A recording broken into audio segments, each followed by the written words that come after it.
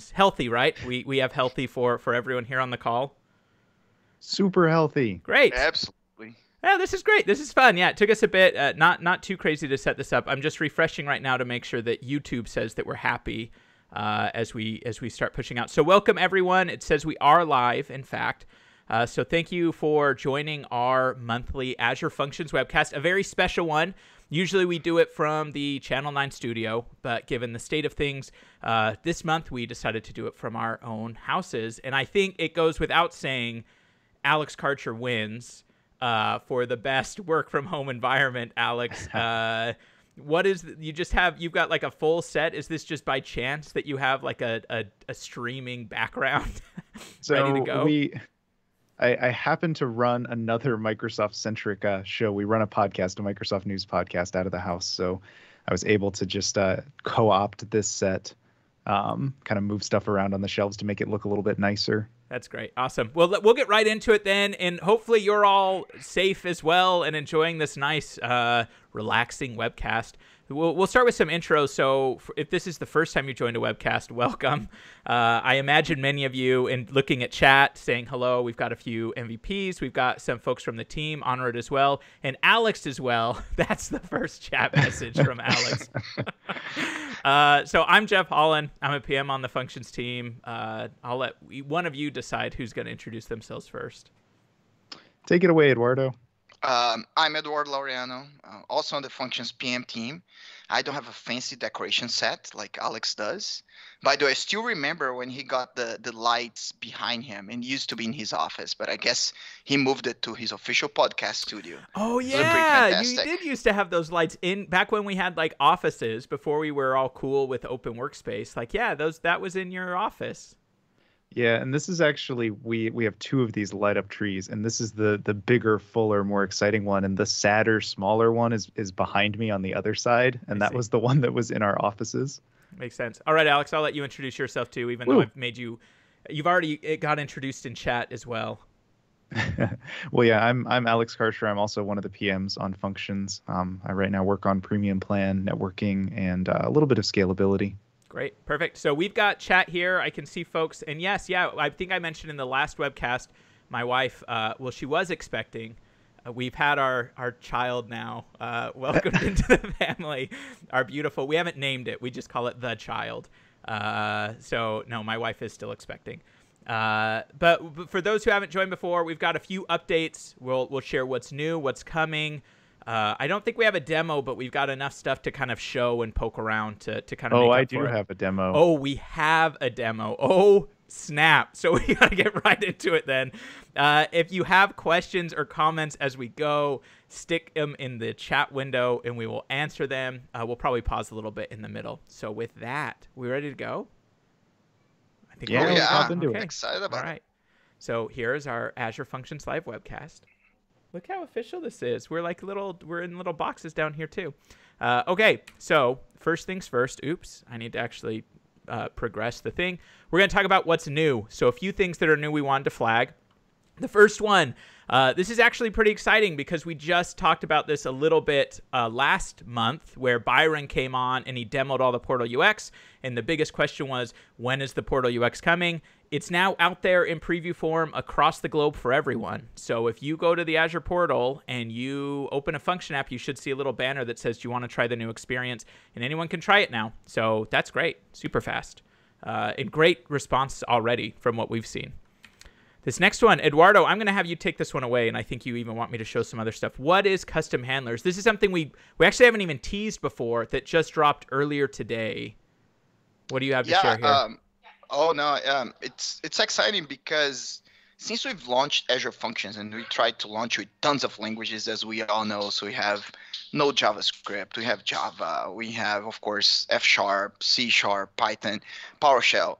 But then every time we go present somewhere, it's like, when are you going to have, and they always pick the language you don't expect. When are you going to have R, support for R language, or Go language, or Rust?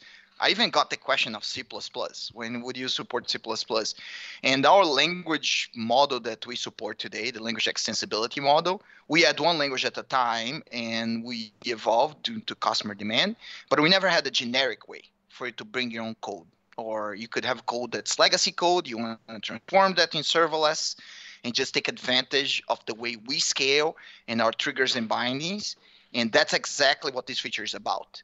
Is you can build, and if you can switch over, the doc has a nice diagram on it, still leveraging the functions host in the way that we trigger your code and we do binding. We can kick off your own code that's running. All you have to do is implement a little layer to act as a web server, so the communication will be over HTTP, and that piece of code can run. And again, that piece of code can be C++, Rust, Go, any of the languages that we don't have, or some other executable or something that you have already compiled, some map that you had before.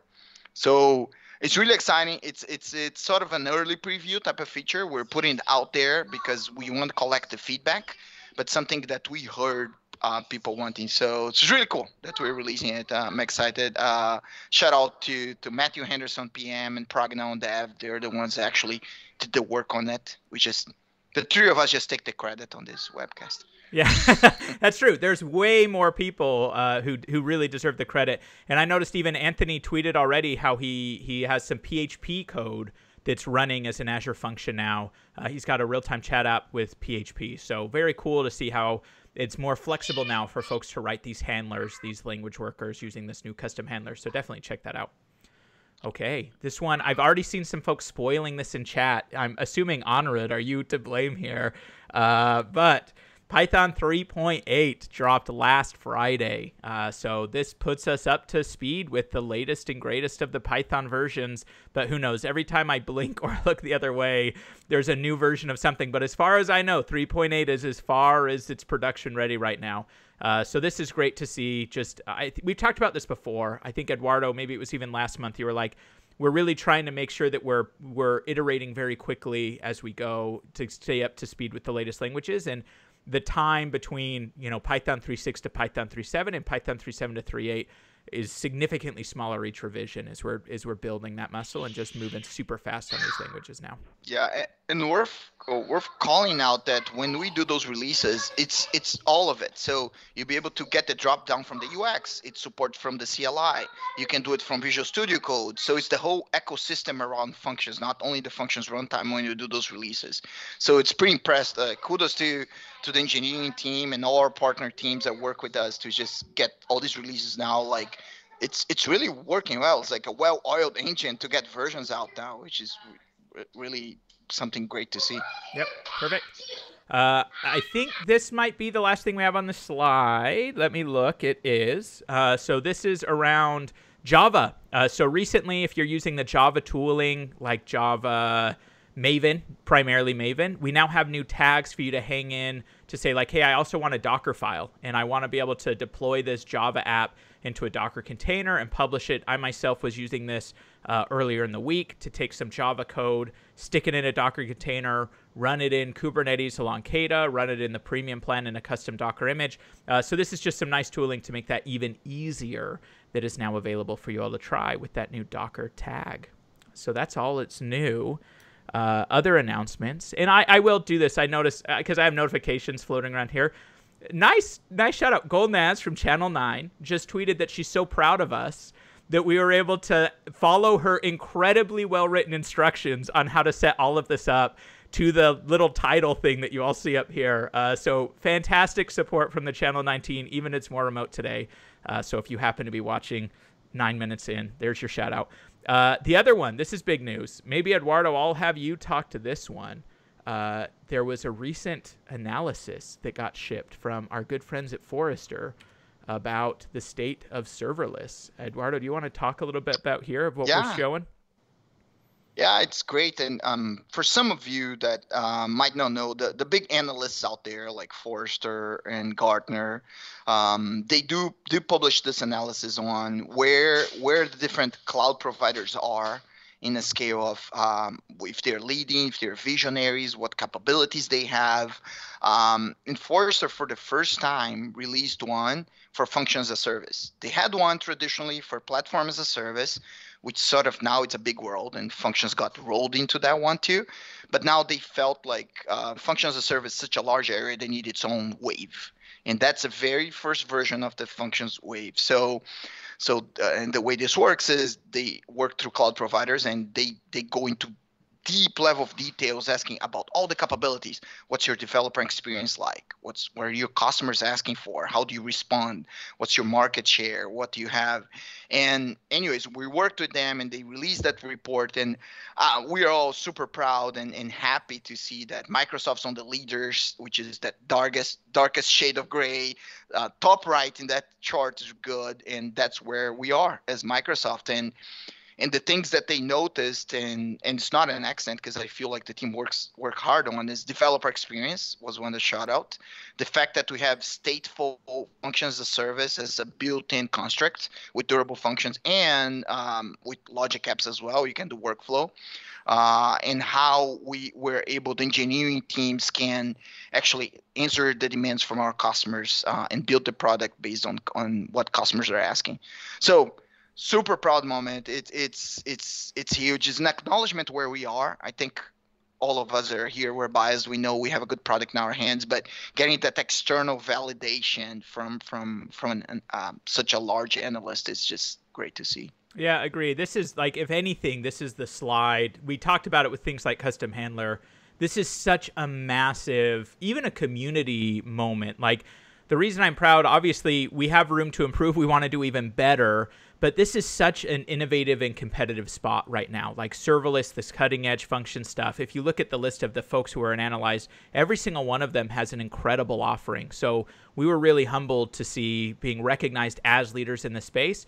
And there's a mountain of folks who work in Redmond who make that possible. But it's also the community. Like, it's things like this webcast where we hear back, this is what we need. This is where we need to adjust. So really something I think we can all celebrate a bit on that moment.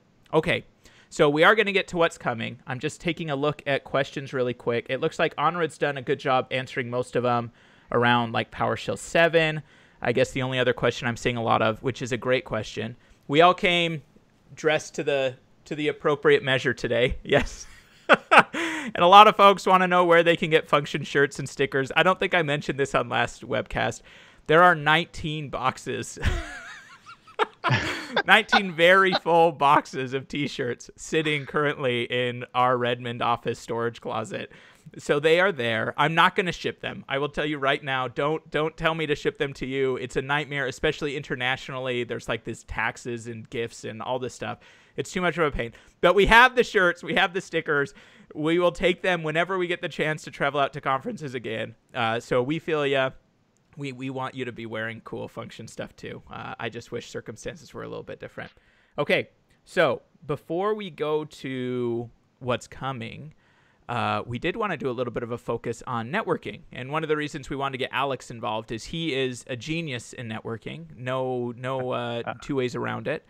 And so, Alex, you've got a slide here. I know you have some stuff you want to show. Which one do you want to jump to first? You want to do the slide first? You tell me where to go. Yeah, let's jump to the slide, and then I have a little demo in my own slides that I can show.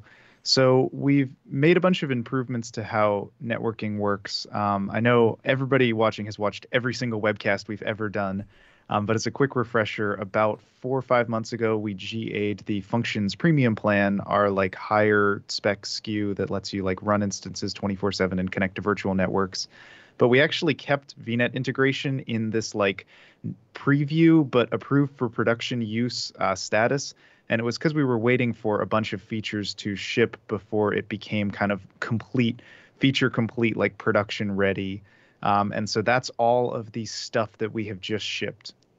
So we've just shipped private link inbound into public preview. This was like not public preview as of even yesterday, the last time we showed these slides to somebody. But this lets you put your function apps inside of or I guess it lets you put a private endpoint into your virtual network to connect to your function apps as if it's another resource in your virtual network. So it gets its own like private IP. We also GA'd regional VNet integration a couple of weeks ago alongside app service. You can go see the whole app service blog for everything that came along with that. But specifically, that lets you do a bunch of neat stuff with your virtual network integration.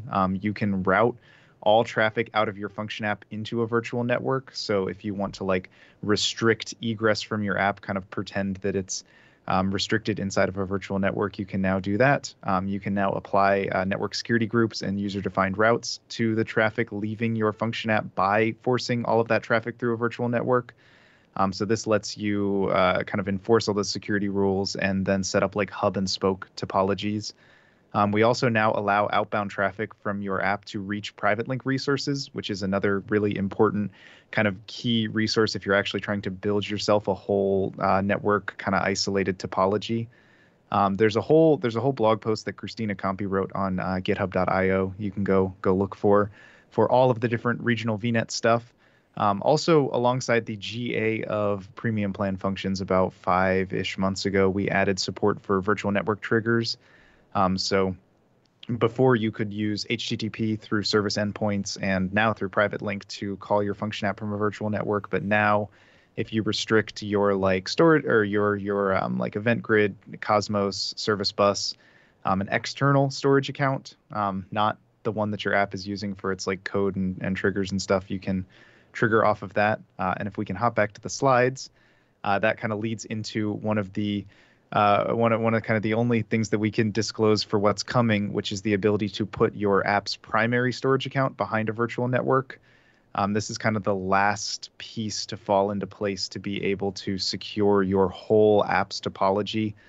This is for your app what stores in some configurations its code, what stores like the trigger syncs. So if you have like timer triggers, this is what keeps them all in sync so they don't run 18 times across 18 instances. That's coming very soon. Also, while I'm on the topic of premium plan, we've lit up a bunch of new regions, 16 more regions for Linux, and then I think 2 more regions for Windows and Linux. So just generally very excited to see our regional footprint expand for the premium plan. So now I'm going to hop into a demo of all of this new virtual network integration stuff, and we're going to check it out. Yes. We're going to see if we can do the stream gymnastics to get this working. And you were messaging me very late into the evening last night, Alex. Not a totally reasonable time in the evening. So this is all streaming correctly. Everybody is seeing my screen with my topology. Yes. Yep. Cool. So I have built a demo environment here. And we do see we're looking at the PowerPoint perfect slide, not in presentation mode. I assume that's what you want us to look at. Yeah, it always changes your monitor configuration when you. That's great. No, I just want it because show. sometimes people are like, I think I'm sharing this other monitor, so we can see it great. Cool. So I have 2 function apps that I've deployed. One of them is going to be kind of my front end in this topology, and this function app allows traffic in from the internet. And then the other one is going to be my network isolated function app to kind of demo all of this new network isolated stuff. So in this configuration, the general internet is able to hit that bottom function app as well as a blob storage account. And then that second function app has no outbound connection to the internet. And also the service bus that I've configured to let these 2 function apps talk is also restricted for all internet traffic. So in this demo, I'm going to send a request to my front end function app, and then it is going to use virtual network integration to send a message out to the service endpoint. And then the second function app is going to use those VNet triggers that we released to read from that service bus behind the service endpoint, process the message, and then write it out to that secured blob storage. So let's hop right into it. I have I'm over here in the Azure portal, and I am in this top function app, this function app here that is totally network isolated. And to just kind of walk through what I've configured in this function app, I've actually gone into the app settings here, and I have set this I've set this website VNet route all setting. This is the app setting that you use to force all of the traffic into the virtual network integrated endpoint. You set it to 1, or actually, I think you just set it to 1. I don't think it'll work if you set it to true. But that's the app setting that I configure. And then for this app, I have configured both inbound access restrictions in here so that the internet can't reach this app. I've set up a rule to block all traffic from the internet. And I have set up a virtual network integration into my virtual network over here into this function VNet. And you can actually see in here the private link preview if you were ever to go play with Private Link inbound. So if I go to the front end of this website here from the internet, we should not be able to reach it because I have set up those inbound access restrictions. Awesome. For the purposes of this demo, though, I've set up something pretty cool, or at least that I think is pretty cool, which is you can set different access restrictions for the actual website front end and then its management endpoint, this SCM site.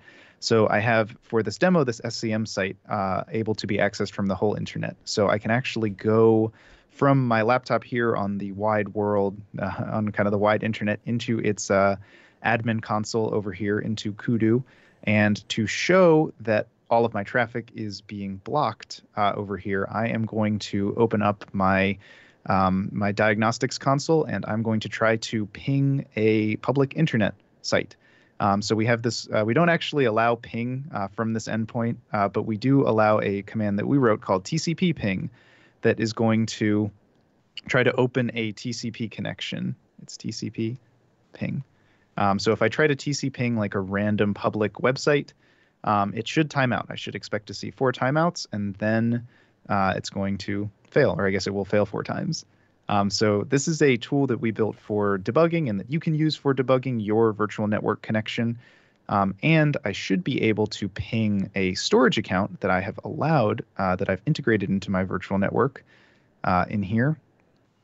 This blob that I'm going to write to, I should be able to reach that just fine. And I can see I have been able to do that successfully.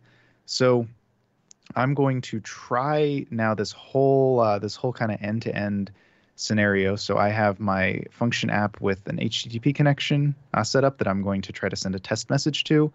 And actually, before I do that, let me go over to that storage account so we can kind of watch it change from its old status of test to its new status of whatever it is that we decide to send it. So if I go into this blob that I'm writing to and I go to edit it, I can see that I have my old test results of test. And if I go back to Postman and I try to send it a new message, so let's try something like, I don't know, this is how to quarantine a function app. This is the appropriate demo. I didn't realize until this moment. There's a reason we did network isolation today. So now my blob has been updated Well to done. show that information. And I can actually go and show a little bit, since that worked perfectly and I didn't have to spend any time troubleshooting. I can go and show a little bit of the network security group that I've actually applied to get this working. So if I go to this virtual network that I'm integrated with and I go into my subnet, actually I don't go into my subnet, I go straight into my network security group. If I go into my network security group and I go into outbound security rules, you can see that I have 3 rules. I have a rule to allow outbound connection to storage, to the service bus, and then to deny connection to the internet. And for all of this, I'm actually just using service tags to allow this traffic out. So I have set this all up to use the service tag for storage. If you were to set this architecture up using private link connections, then you wouldn't need these storage tags. You could just connect straight to the private link endpoint. But for this demo, I am allowing this function app to connect to all storage accounts across all of Azure, but no other endpoints. So yeah, that's pretty much it in terms of virtual network integration in function apps. One other thing that I want to show while I have all of your attention is a really awesome new blog that Michael Collier wrote. This is a tutorial for establishing functions private site access. This just went live a couple of days ago, and this shows you how to set up this sort of topology where you have a function app with no inbound traffic allowed from the internet. We just took the wraps off of the outbound traffic restrictions, so hopefully soon we will have a similar article that allows you to restrict or shows you how to set up those restricted outbound network connections. But this is available. This is a really awesome tutorial if you're looking to play with this yourself. We've also updated the networking options doc now to show all of this new stuff that we GA'd pretty recently. So all worth going to look at if you are interested in virtual network integration in Functions. That's perfect. Go ahead, Eduardo. This is great, man. One question, just so I understand it too. I think you're the networking expert. Me and Jeff, not as much. So the question to ask is, we get this question from customers, which is, look, I love functions, but I wanted everything to be inside my virtual network. I want to be triggered from, let's say, Service Bus or Event Hub in a private network. I want the storage account that functions used to be in the private network. I don't want anything public. Are we there now with the set of features that you mentioned? So the last thing, we're almost there. We're 99% there. The last thing that we're missing is that storage account that your function app uses to kind of sync status across function apps, or actually across running instances in one function app. And you can store your code using run from package in a VNet secured storage account. So that storage account in kind of practice is just for like trigger syncing and timer syncing. Yeah. And what about the monitoring story? Like, would my logs stay like in a private endpoint? I know the SCM endpoint you can hide, like you showed. Application insights, or is there another monitoring that can be done completely inside that virtual network? Yeah. So all the monitoring stuff today goes through the Azure backbone. So as far as anyone's concerned, that's already going through its own little private network. Very cool. This is super exciting. It really is. Like, it all coming together and just being able to have the flexibility to set things like the network security group policies that you did. The question that came in, I think you answered it, so just clarifying it on like, what is Premium GA for networking? Are there pieces that aren't? And I think the answer to that might just be that doc that you showed is up to date with all the status of every feature. Oh, yeah, that's a perfect question. For Windows, all that stuff is GA. Private Link is in public preview. For Linux, the whole stack is in the same status that Windows used to be, where it's like approved for production use, but still in public preview. So a bunch of this functionality still doesn't work on the Windows host or on the Linux hosting plan. So specifically, if you're developing functions in Python where you have to be running on Linux, take a very fine-toothed comb over that doc to make sure that your scenario lights up the way you expect. Perfect. And then we can get a few folks interested in how you blurred out your subscription IDs. I think that's a Chrome/Chromium add-in that you used. Well, yeah, I'm in Edge now. I'm in Edge Chromium, but this is a tool that the CDAs built a while ago called Azure Mask. And yeah, it not only obfuscates your subscription ID, but also your email address up in the upper right-hand corner of the portal, and the like report bug beta flag in the Azure portal, which kind of shows the whole world that you're not quite running in the public portal. Fantastic. And yeah, everything. The last question we'll go to before we go to what's coming, because we haven't even talked about what's coming still. We're almost at half an hour. All the features that you listed for Premium, the same would be true for app services. Like, if folks here are using app services, all the status of everything is one-to-one. Yeah, for dedicated plans, or I guess app service plans, however you want to refer to it, running on PV2 instances. So if you're running not on PV2 instances, then you're in kind of the old region or gateway required VNet integration paradigm. Great. Perfect. Thank you, Alex. All right, we'll come back. There might be a few more questions, so feel free to pop them back in. For now, though, so we've done the demo. We've given a few updates of what's new. Next is what's coming. So what are the few things that are being worked on right now? So we'll jump through this quickly. Refresh Portal UX, yeah, I know it's in public preview, but continuing to iterate on that, make it so it becomes the generally available default is a big call out there. I won't spend enough time on it because we did talk about that last month. Scale out limits per app. We talked about this, I think last month was the first time. This is still coming. The ability for you, regardless of plan, to say, hey, for this app, I never want to go above a certain number of instances behind the scenes on an app basis. Very popular scenario if you're trying to throttle things from getting too out of hand for a downstream system. So coming in the next few months, you should see that starting to roll out. This is one we've teased for a while. It's still making good progress. OpenID Connect integration with the app service authentication. Sometimes we call it EasyAuth, so that you can bring any OpenID provider and have it automatically make sure that tokens are provided before it actually triggers the function behind the scenes. This happens at a layer before your execution even starts, so it's a really convenient way to add authentication. Java 11, I think Anna had mentioned this as well. This is something that we're spinning up work for very shortly to have Java 11 support. And then I think we're looking really good in that language matrix that I alluded to earlier. And 2 that we've talked about in the past as well, durable functions for Python and durable functions for PowerShell. I think I saw Anatoly even was tweeting out links to where you can start to play with some of the PowerShell bits right now. I don't have the links handy, but I think I saw him tweeting. So if you're really interested in one of those, Anatoly, Anthony Chu, those are the 2 folks that I'd be poking on Twitter for more access. Anything else on what's coming before we jump to community highlights? We're good? I think we're good. All right, let's do it. So one of my favorite parts of preparing for the webcast is going through Reddit, Twitter, Hacker News, whatever, Medium, Dev2, and finding some of the areas that we've had folks in the community build some really impressive content. And these were just the top 6. There's many more that we could have added. I even sent a message to the team earlier today just being like, this is really exciting to see. But these are a few that I wanted to call out. If you want to see the links, if you go to this link at the top, ak.ms/function/links, it's going to take you to a list of all of these things, and then you can click to actually see the links. So this first one, Eduardo, do you want to give a quick heads up on what this is that Burke helped create out of Microsoft Learn?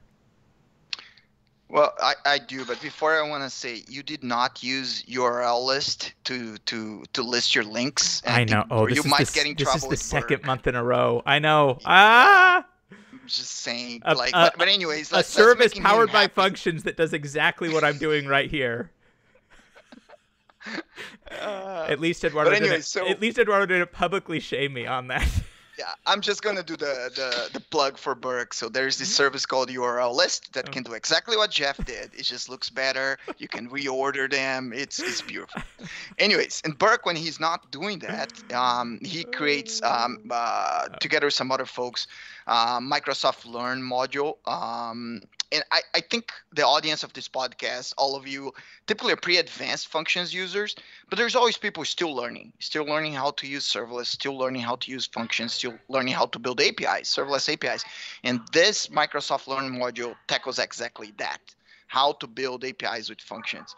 I love Learn modules. They're short and sweet. It's awesome when you're confined at home and you want to learn something, pick a Learn module. It goes in 5 to 10 to 20 minutes increments. You learn a concept, you feel really good, you put it to practice. So that's one of those. Yeah, awesome. Uses API management, uses Cosmos DB. It's got 12 ratings and 4.7 stars.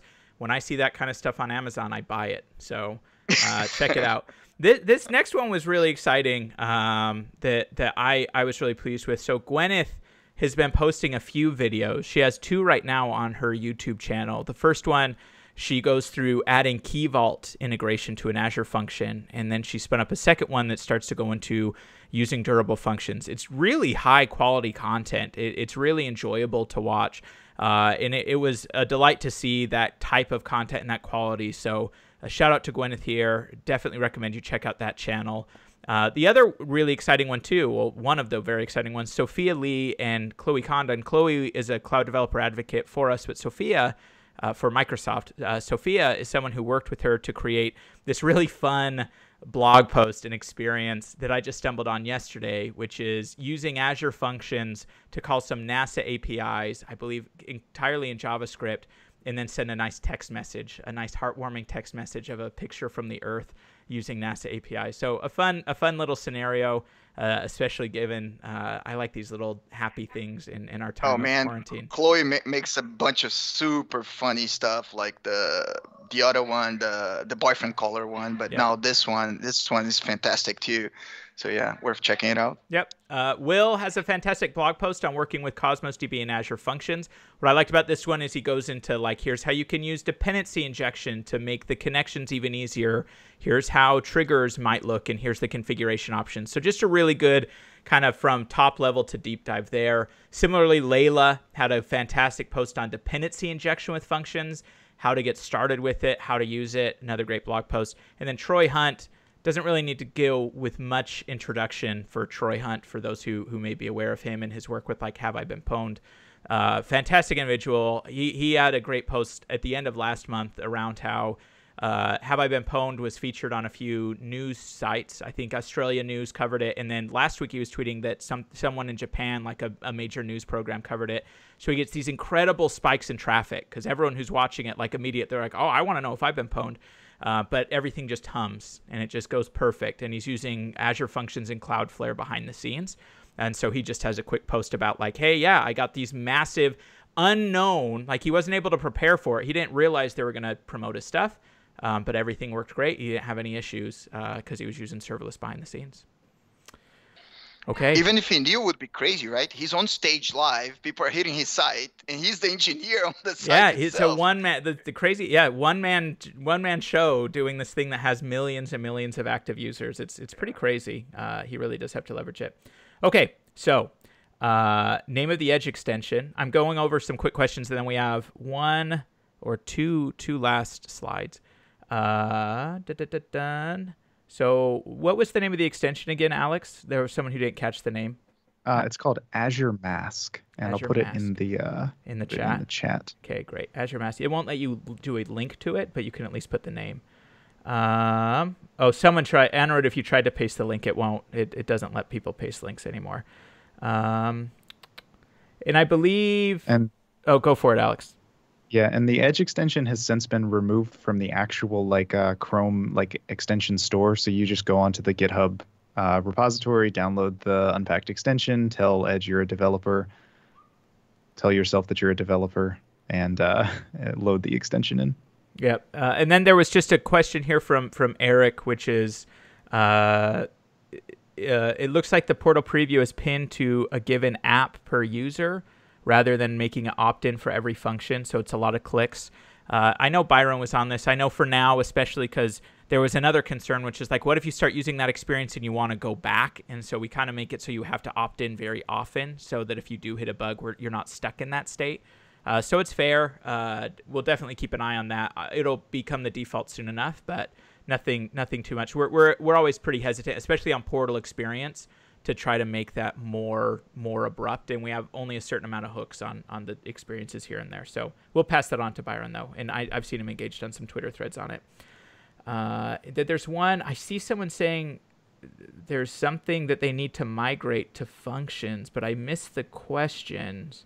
Oh, it looks like it's a dashboard, a central ops dashboard that folks are looking for. I don't know if anyone has any thoughts on that. I think all three of us have had a chance to look at the kind of monitoring thing. So any thoughts on, like, especially if you're looking from an operation standpoint, end-to-end health of an app, what our recommended options are, and even if there's anything coming that anyone wants to call out? If you're monitoring, if the point is, and I can't see the chat window, so I apologize, but if you want to monitor your serverless application, then we have, obviously, Application Insights does a great job, but a lot of folks opt to use their own monitoring tools. So they use Log Analytics to export the logs or stream using Event Hub or whatnot to, let's say, Elk, Splunk, you name it, Datadog, etc. So that's a common way. The other one, which because I don't know, I'm going to give you both, which is some folks do the opposite. They have a more traditional architecture, VMs or PaaS, and they use functions to monitor the application, to monitor for spikes, and it's sort of an automation scenario where functions monitoring how your app is behaving, and in case, let's say, your CPU hits a certain number, you use functions to alert someone, sort of kind of like a PagerDuty type of scenario, using functions to sort of monitor your system. So we see them both. And they actually clarified, which is super helpful. I guess the real question that they've been asking for, and I don't actually have anything short term, is specifically for timer triggers. They were kind of looking for, imagine you have 10 functions all on a different timer. Like, is there a really easy way that you could have a dashboard that's like, here's the 5, like these 5 go Friday at 5 p.m. These 3 go every 10 minutes. I'm not sure of anything, like obviously using things like app settings could help build that type of stuff, but I don't know of any dashboard that pulls that off today. We haven't, but it's we keep hearing folks that adopt functions more and more. They do have an app that will have. It's not uncommon that a single app will have 50 functions or more. And once you have that many, managing and visualizing the full picture it's not as simple, right? Because you can't be scrolling on the portal down or even using the CLI. So I think it's an opportunity. It's feedback that we've heard of how do you sort of compose your whole application that has functions, a lot of other stuff, all the event sources, Cosmos, data sources, and things like that that you want to put it together. I think there are thoughts on how to sort of coalesce that picture within the team.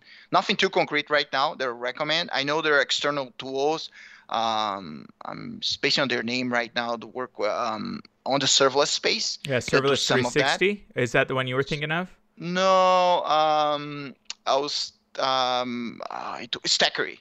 Oh, For sure, instance. sure. Yep. Stackery is what comes to mind, that where they play in that space of putting a picture together of your whole application, no matter how many functions we have.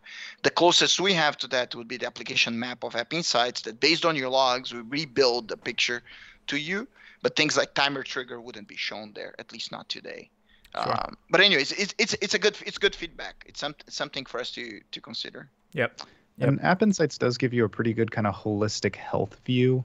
So if you just want to see, like, for the 40 functions in my function app, like which ones are failing, which ones are succeeding, you can see that pretty easily in App Insights. Perfect. Okay. And then I'm trying to the last one I'll go to is some questions around things like bindings, and like someone asked, like, hey, like Logic Apps has different connectors to different services. How does that map to Azure Functions? Is there any thinking to bring those together? I think I'll just answer this one briefly.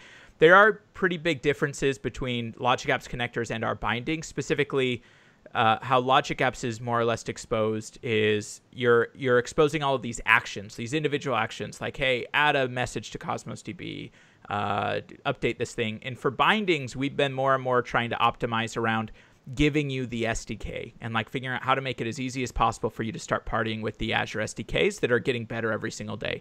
So the answer is absolutely, we're actually working together pretty closely and pretty regularly to bring it forward, but it's not going to be something that we just snap our fingers and now everything just kind of works. We're going to have to approach it to make sure that we surface those capabilities in a way that's natural to someone who's using code, and we don't just necessarily surface a connector as is today. So something I'd be interested to get feedback on in terms of even if the sentiment I just expressed makes sense, but it's a good question. Okay. Yeah, it sounds That's like when we should bring back the we were talking before this started. We should bring back the shirt that has the functions logo, love, and Logic Apps, because like Jeff said, we're doing a lot more work to bring the best of both worlds together. So imagine, like, in the future, debugging a Logic Apps is great, and then bringing all these rich connectors binding into functions as this idea.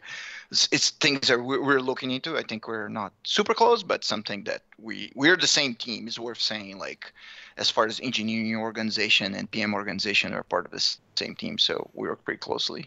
Perfect. All right, so we got people hanging strong. So I hope you just have this on in the background, because we're like 45 minutes in right now. But we've still got a lot of folks who are hanging around, so thank you. And hopefully this has been casual and enjoyable. But to wrap it up, a few more small slides. The first one I want to emphasize to you who are watching now, who are maybe watching the recording, we are hiring, but we're not just hiring, we're hiring like crazy right now. We have roles across multiple locations, multiple role types, quite a few different hiring managers as well. So if you, especially folks watching this webcast, who I imagine are at least interested in functions, or you just stumbled in through the YouTube algorithm, check out that link, aka.ms/function/jobs. I've posted the jobs that I'm aware of that are open right now. Poke around, see if something works. If you have questions about what it's like to work on the team, whatever else, hit us up on Twitter. We really want to build a team that's strong, passionate, cares about this stuff. So you who are building stuff in the community are incredible candidates off the bat. So please consider that. And you get to work with Alex, so that's a plus. As you could say, we're looking to dynamically scale the team up to an arbitrarily high number of open positions. Yeah, we got to keep growing. The last one, we've actually never done this before. We've already scheduled our April webcast, so I don't have to just tell you to hit subscribe, but you should smash that subscribe button and like. Sometimes, by the way, I'm gonna go on a because the people who've stuck around now, they muted us, so I don't even care. Sometimes we'll schedule these, like the one in April. I have the YouTube video as the placeholder sitting there. Someone will open it and they'll give it a thumbs down. Who's giving a thumbs down to this webcast? So I don't know. I just give us more thumbs ups, people. We have 17 likes right now. So for that person that's hitting the thumbs down, I think, Jeff, you should sign up to send them a shirt just to change the direction. No, Eduardo, now everyone's going to push the thumbs down button because everyone... if you push the thumbs up button 300 times, 300 months in a row, if you thumbs up 300 months of videos, then I will send you the shirt and I will deal with the tax implications of it. Hey, we're at 20 likes now. So me just mentioning this, look at all these shirts I'm going to have to send. So you all have one of 300 now completed. So keep... So join us in April 15th. We might be home still. We might be back in Channel 9 with our good friends there. Who knows? I don't know. And Jeff, we need to learn how to use our fingers to point exactly to where they need to hit. Like subscribe button here, like here. You know? Smash that subscribe button. Tell your friends. I need to get better at this. And Gwyneth, fantastic to have you join. Honestly, shout out from the team. She asked like any requirements on jobs in terms of like degrees required. Absolutely not. Like really, we want to have a really diverse group of individuals from diverse backgrounds, diverse education, whatever else it is. So don't let, even if you read one of those job descriptions, this is one thing I'm always conscious of. Like sometimes you look at the list of things that we put where like, yeah, you know, have a year or two experience in this, that, or the other. Don't let that stop you from applying or reaching out to us. Like we've definitely been surprised in the past, and a lot of that stuff. You can learn a lot of things, but that passion, that care about the community, that care about the product is really hard to teach. So if you've got that, that's a perfect start. I don't know. And it's worth saying the jobs, they range in seniority. There are some roles we expect someone that, you know, like let's say PM that has built products before, has built cloud services or things in the cloud. But some of the other ones, actually, you're hiring a lot of people. They're like, if you're brand new, like you're just a developer passionate about this space and would love to work with customers and cutting edge, as you saw. First time we're doing functions as a service, Forrester Wave. If you want to work on something that's up and coming, still growing, passionate about developer community, building things that the other developers love using your technology for, that's an awesome place. And I can't say enough good things about the team. It's just an incredible amount of individuals on Functions. So you get to work with a really fun group. So perfect. Okay, so the last ones, looks like folks, this one I'll let someone take. Any thoughts on Open API support and how to do easier Open API integration, Swagger integration with Functions? Any updates or thoughts on that one? The word is API management consumption. That continues to be the word. I guess the only real advice is upvote the user voice item. Because right now there's no real plans to increase the functions like built-in Open API support. Yeah, that's it. Go ahead, Eduardo. Yeah, and something we said here before worth saying, which is actually Alex was heavily involved. We did investigate how to do the Swagger support on the .NET functions, but we did not have the equivalent to the other languages, like on JavaScript or Python or PowerShell for that matter. So it's something that I think some folks even prototyped, but for us it's super important. It's worth saying that when we release those features, we can release something that the whole community of functions users can leverage. Like you've seen durable functions, we're now doing Python, PowerShell. So we don't want to do this really rich set of functionality that only works for one cohort or one class of users of functions. So that's really the technical challenge, to be super open with the community. If people have ideas on how to approach this problem in a way that's cross languages, works for everyone, we're open to hear them. Otherwise, is what Alex said. I think the right place to tackle it, building rich APIs, is really a mission. We partner with the API management team. So I think there's the best place for you to kind of like design your API or do API first and then come to functions and implement your code. Okay, sweet. Awesome. So this has been a 50-minute webcast. We now have 41 likes though. So note to self, beg people for praise. I kind of hesitated saying anything. Like that's the rest of the schedule. As I mentioned, April 15th we'll be back. But I guess I do want to announce for the team, Eduardo, you're going to be trying out some new challenges in the next month. Folks might not see you on the next webcast. So I just wanted to let folks be aware. Eduardo's been an incredible power in the Functions team, really from the get-go. And I'm speaking for everyone here. This is another one of those. There's a lot of folks here. So Eduardo's been an incredible champion of culture, champion of quality, champion of diversity, inclusion, like all these amazing things. How long you been at Microsoft, Eduardo? You don't have to share it. I'm an adult at Microsoft. Yes. So yeah. You can now legally do a bunch of stuff as a Microsoft employee. Vote. Yeah. On property. You could be drafted. Maybe that's what I need to do. I need to tell Satya to draft you so you don't go try some different challenges now. Yeah. So we're really excited for Eduardo's next thing. Follow him on Twitter. Follow him on LinkedIn. You'll see what he's doing pretty soon. But yeah, Eduardo, I guess I did just kind of walk. It felt weird to just close off our last webcast together without at least mentioning it. So no. Thanks, Jeff. It has been incredible, the webcast engagement with the community. Of course, I will probably blog about it the next few days.